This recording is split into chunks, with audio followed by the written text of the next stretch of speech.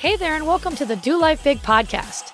This podcast is going to be your jam if you want to live to your full potential and don't believe in half-assing anything in your life. If we want to do life big, that means we've got to get out of our own way because we only have this one shot to make it awesome.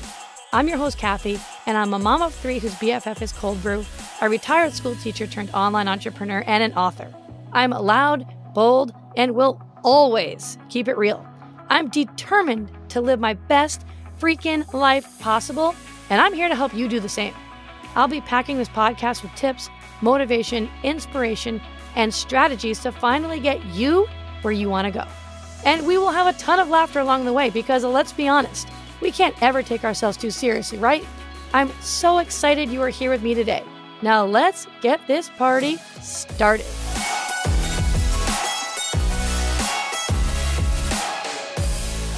Hey, my friend, what's up? And welcome back to another episode of Do Life Big. Super excited to have you here today. Today's episode is going to be short and to the point, and I'm doing this one because after announcing that I'm going to be starting with my husband this program called 75 Hard, it's totally free, it doesn't cost any money, so I'm not trying to sell you on anything. But after announcing that in my last bonus episode, which was 103, so if you haven't heard about this yet and you haven't listened, go ahead and listen to that one first. But once I started talking about that and people started to hear about it and it kind of went through the grapevine, I've had a lot of conversations with people who they just have a lot going on in their life, right? Like it's chaotic. They've got multiple kids. They know they have weight that they need to lose. They know that they're lacking energy and they really want that energy so they can keep up with their grandkids or their kids. And they really do want to be better. And they want to do better and they want to become better. But at the same point in time, they feel this overwhelm and don't necessarily know where to start in order to start to move into a better version of themselves. And some of them have this kind of all or nothing mentality. And so today's episode, we're going to be really focusing on overwhelm and how starting small and doing something is always better than doing nothing.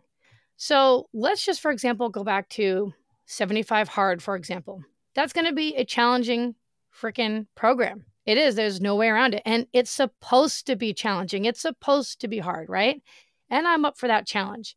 But at the same point in time, too, I do realize that there are people who are they're just not there at this point in their life right now. They just can't do it. And there's nothing wrong with that. I remember hearing about this program years ago saying, nope, I'm not there yet, not ready yet. However, I was having a conversation with somebody earlier today, and she was sharing with me about how she really wanted to just be a better version of herself. She said that she really wanted to start reading. She really wanted to start reading the Bible. She wanted to start filling her head with better things. She wanted to get off this baby weight that she was still carrying on to that she knew was preventing her from really having the energy that she needs to keep up with her kids. And she also had the mentality of, I want to do it all, but I don't know how I'm going to do it all. And so I think that this is a really tough mentality that sometimes we can get into, and it really ends up just self-sabotaging ourselves and our success because we have this all or nothing. Like, I'm going to do all of it, even though I'm not used to doing any of it. Like, even though, okay, I'm not used to reading personal development or listening to personal development. I'm not used to drinking water. I'm not used to really sticking with a meal plan or nutrition plan. I'm not used to getting exercise in daily. And I'm going to commit to this crazy program where it's supposed to be hard and it's supposed to challenge you and I'm supposed to do it all. And if I can't do it all, then I'm just not going to do any of it at all.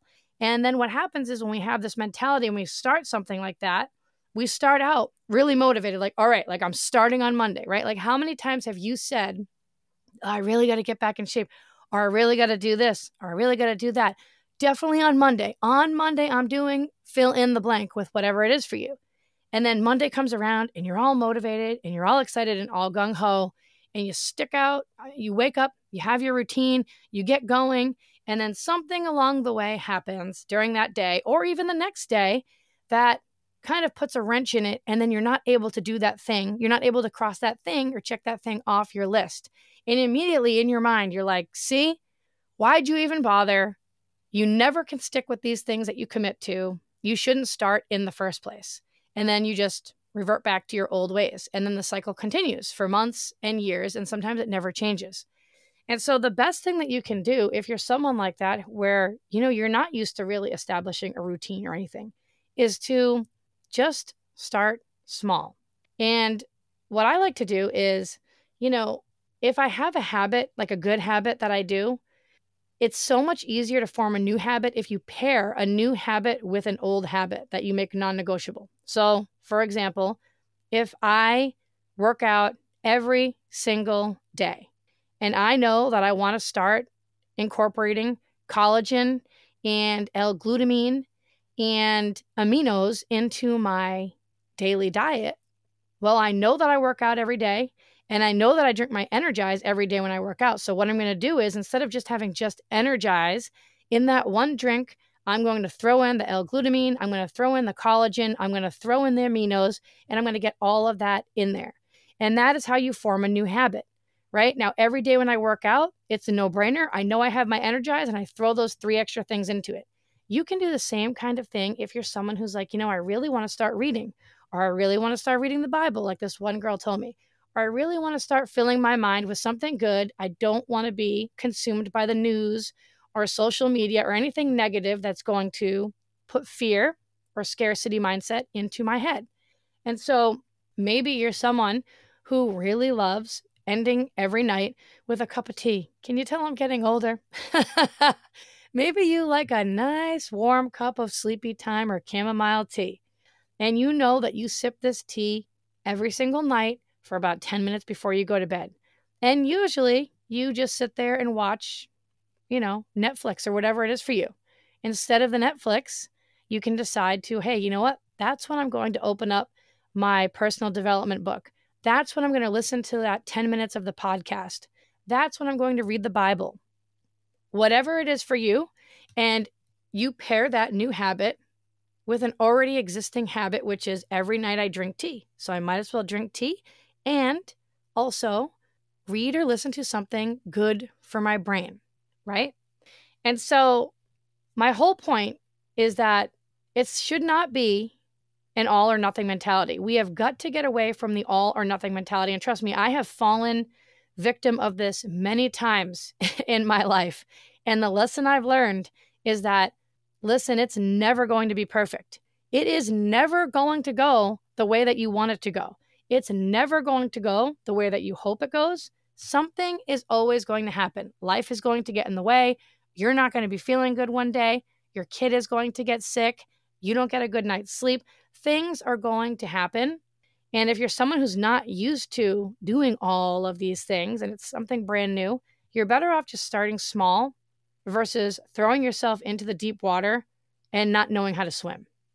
So what I recommended to this one particular person I was talking to was, hey, instead of committing to this, you can still be in our private Facebook group that I'm going to be running, which, by the way, you can be in it too.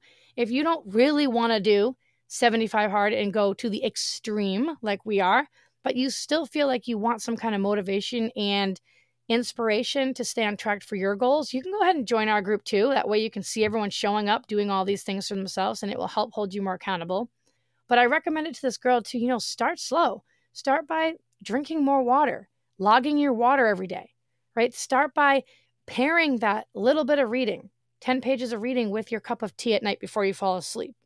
Start by just, can we commit to moving our body a little bit every day? Even if that means you just do 1/4 mile walk around your neighborhood. It doesn't need to be anything crazy and out of control, right? But when you start to build these new habits and become disciplined enough, then it will be easier to incorporate all these other new things into it. Okay, and this is what happens is, it's actually in this book that I'm reading. It's called The Gap and the Gain. If you haven't read it, you should definitely read it. I read it a long time ago when I first started my entrepreneurial journey. It was like probably 9 years ago when I read it, though. I'm reading it again because, even though you read something once, you're in a different place in your life when you listen or read something again, and you always learn new things based on where you are in your life. And I remember this book being really good. And I remember somebody mentioning it again when I was at this event over the past couple days in California, and it made me remember how good it was. So for example, The Gap and the Gain. This is the book I'm going to be reading every day. I'm supposed to be doing 10 pages, reading this book every single day as part of my 75 hard requirement. I'm being disciplined in it, but it's really good. And what it was talking about was the gap is where most people live. And the gap is where you are constantly comparing yourself right now to your ideal, where you want to go, where you should be, how you should be, the amount of money that you should be earning, the rank that you should be in your company or your business, the achievements that you should have had at this point in your life based off of your age. All of that is living in the gap. And it prevents you from really being and feeling fulfilled and happy, because what it does is it takes you out of the present and it puts you in the future. And the future is anything but predictable. And we want to do things to bring ourselves more to the present so that we can start to live more in the present. And that's where you start to feel really alive and feel true happiness and fulfillment and connection with yourself and with others if you can find a way to bring yourself in the present.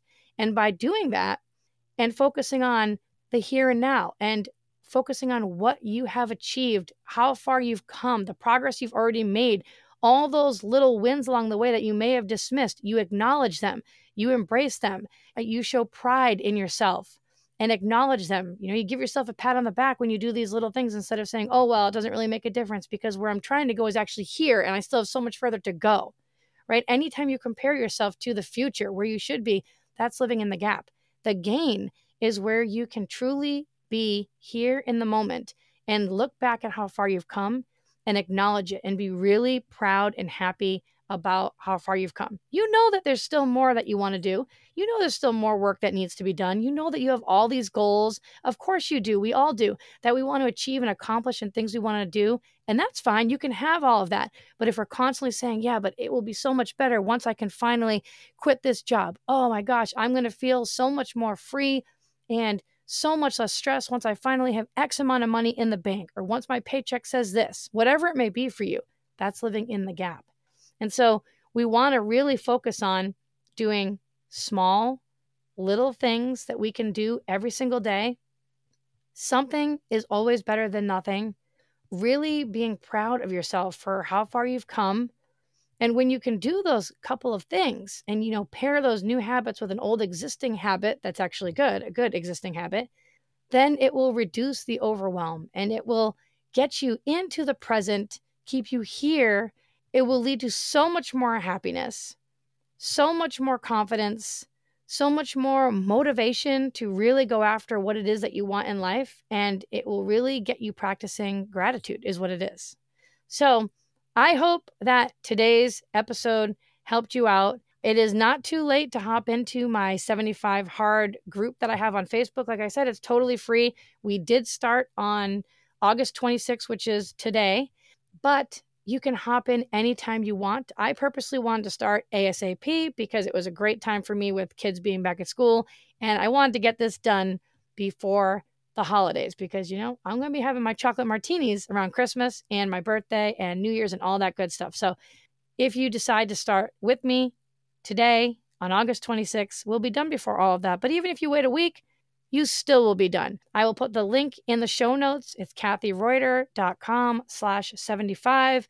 That way I know who wants to participate. I can get you in the group and we can do this together. I know firsthand that accountability is the key to really reaching the successes that you want in life, whether it's your health, your mind, your body, mental, business, anything. Accountability is the key to it. And I also know it's going to be challenging for me and I really need it for myself. So I hope that you enjoyed today's episode. Share this with someone who needs to hear this message today. Tag me on Instagram at Catherine Reuter. And I hope that you enjoyed it. Thanks so much for being here. You know I love you. And I will see you the next time. Bye. Thanks so much for listening in. I really appreciate you choosing to spend your time here with me today. You totally rock. Hey, listen, if you loved today's episode, go ahead and tag me on social and go share this with a friend right now. Like, do it immediately before the day gets ahead of you and you totally forget. Couldn't be more pumped to be on this journey with you guys. Go make today awesome, and I will see you the next time.